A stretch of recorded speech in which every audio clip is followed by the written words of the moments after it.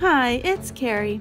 In this 5-Minute Friday, I wanted to go over some guidance and documentation regarding a librarian or information specialist on an evidence synthesis team. So I have a couple of videos coming up about how a librarian might do an evidence synthesis search, what a librarian probably can't do for an evidence synthesis team, but I'd really like to address their role on the review team and what the existing guidance says about having a librarian. The first thing I want to show you is the Cochrane Handbook for Systematic Reviews of Interventions.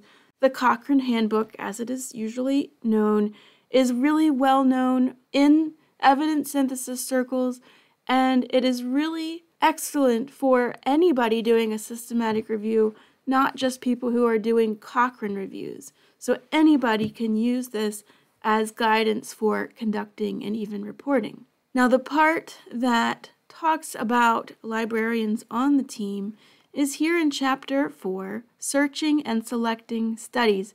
If we click on that, we will see that the very first bullet point is that review authors should work closely from the start of the protocol with an experienced medical healthcare librarian or information specialist. Now, if you scroll down the page, it talks about what those librarians and information specialists can assist with, from advising authors on which databases and other sources to search, designing or providing guidance on designing search strategies for the main bibliographic databases and or trial registers, running searches in databases or registers available to the information specialist, saving and collating search results and sharing them with authors in appropriate formats, advising authors on how to run searches in other sources, how to download results, drafting or assisting in drafting the search methods of the protocol and review and or update, ensuring that the protocol reviews and updates meet the requirements set out by the methodological expectations of Cochrane intervention reviews. Also another great resource that can be used by anybody regardless of whether they're doing a Cochrane review or not. Organizing translations or data extraction of study reports where required to enable authors to assess these reports for inclusion and exclusion. Obtaining copies of trial reports for the review teams. Providing advice and support to author teams on the use of reference management tools and other software used in the review production, including production tools such as RevMan, Covidence, and EpiReviewer. Those are just a few tools for screening and systematic review workflows, and checking and formatting the references to be included or excluded in line with the journal or the publisher's style manual. So these are some of the things that information specialists or librarians can assist with. This whole chapter is great. It talks about designing search strategies.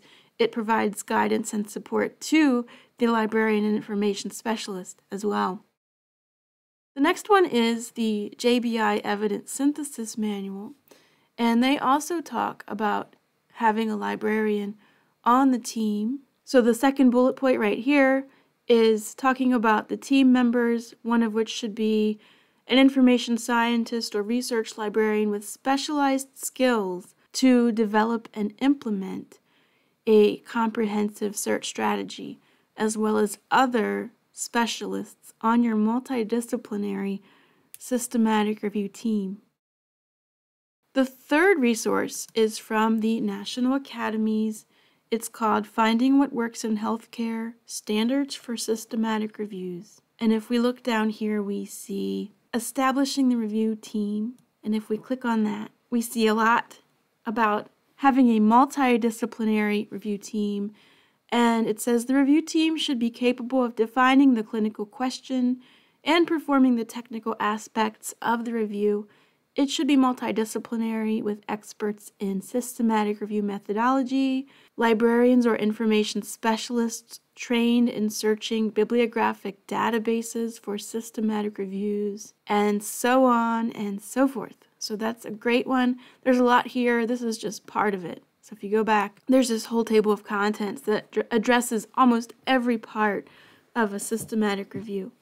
And then the last one I wanted to show you was an article by my librarian peers, Angela Spencer and Jonathan Eldridge, and it's available as a full text from PMC PubMed Central. And they've done a scoping review of roles for librarians and systematic review teams. So they talk about their scoping review.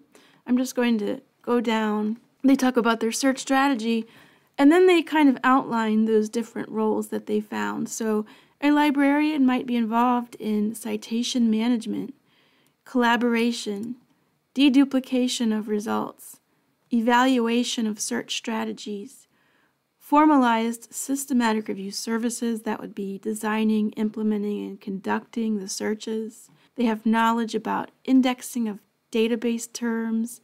They can perform peer review of search strategies, planning the systematic review, so identifying the research question, deciding if it's appropriate for a systematic review methodology, question formulation, reporting and documentation, research agenda, search filters and hedges, searching, and more.